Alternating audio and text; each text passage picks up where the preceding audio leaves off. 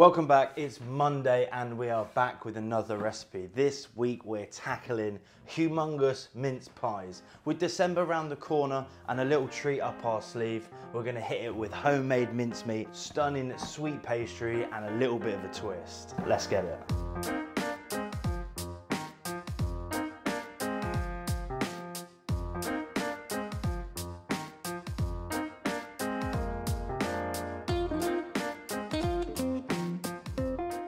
Now, sweet pastries. We've got short pastry, sweet pastry, puff pastries. Sweet pastry to me is a pastry using egg yolk and sugar.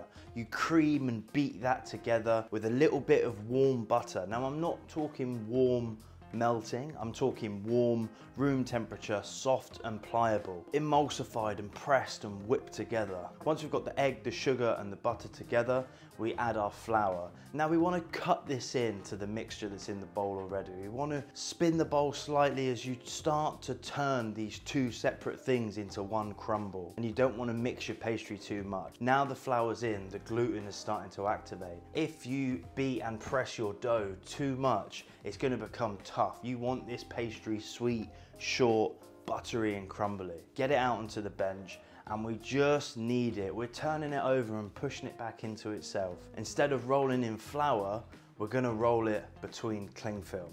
We take our cling film down onto the bench, pastry on top, cling film over the top of that, and you roll. So once you've got your two sheets rolled out, you stick them onto a metal tray and they'll go straight into the fridge. Mince meat, what is it? Traditionally, it was a spiced, sweetened, minced meat. It actually had meat in it. The offcuts of the cow were ground or cut down, mixed with spices, fruits and sugar, and then turned into these sweet meat pies. We've done away with the meat and we've replaced it with a little bit more suet. It's in all good suet pastries, all good puddings. They have that kind of luxurious note about them, and that's what we add to the minced meat.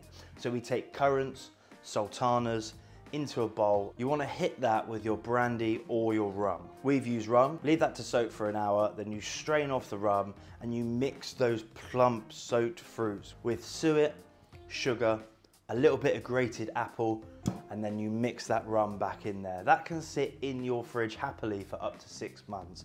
We did that a week ago and we're here today with the steeped finished product. Mince pies, little ones, big ones. The mise en place for this is going to be exactly the same. So if you want to make little mince pies, you just use a little mold. If you want to make a big hoofing mince pie to bring out and put in the middle of your table, which I think is better. So this is our pastry in between cling film.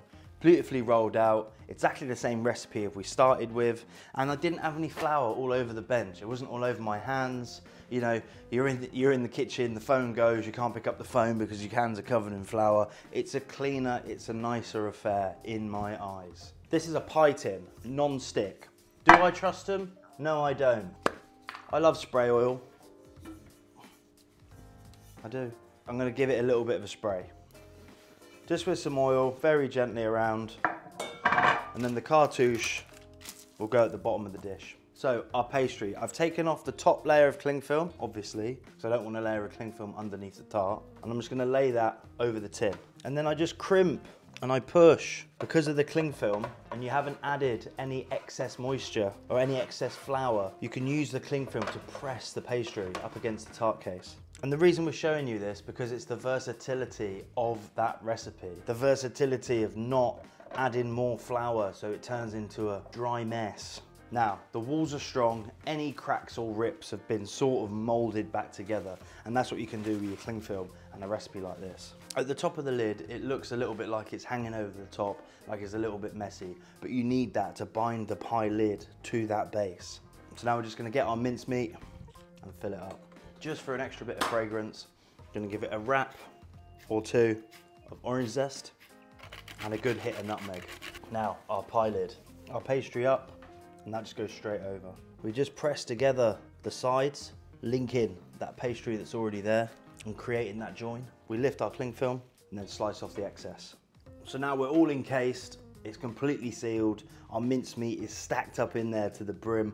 We're gonna put that in the fridge just to rest up for a little bit. And because this pastry has no flour on it, I will reiterate that, I can roll it all back together and put it onto another sheet. You can keep that back in your freezer for when you next need it, or what you can do is take your excess pastry, roll it back out, and then make a few decorations. We're gonna do a little bit of holly because it's nearly Christmas, but you can do a reindeer, you can do Santa, you can do a Santa face, get your kids involved.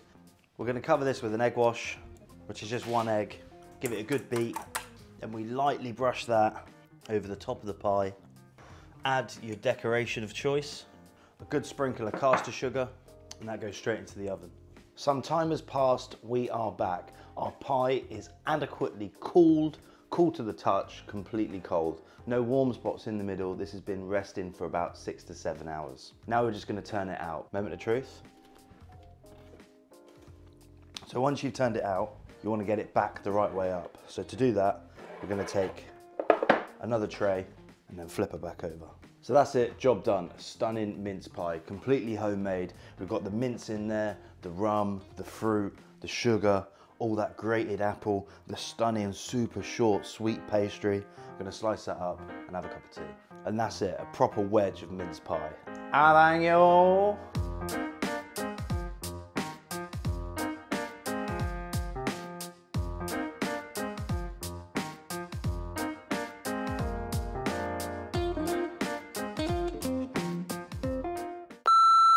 We've got it in between cling film and these big, like, bus driver. You can also break it and drop it and move it around. It will stick back together.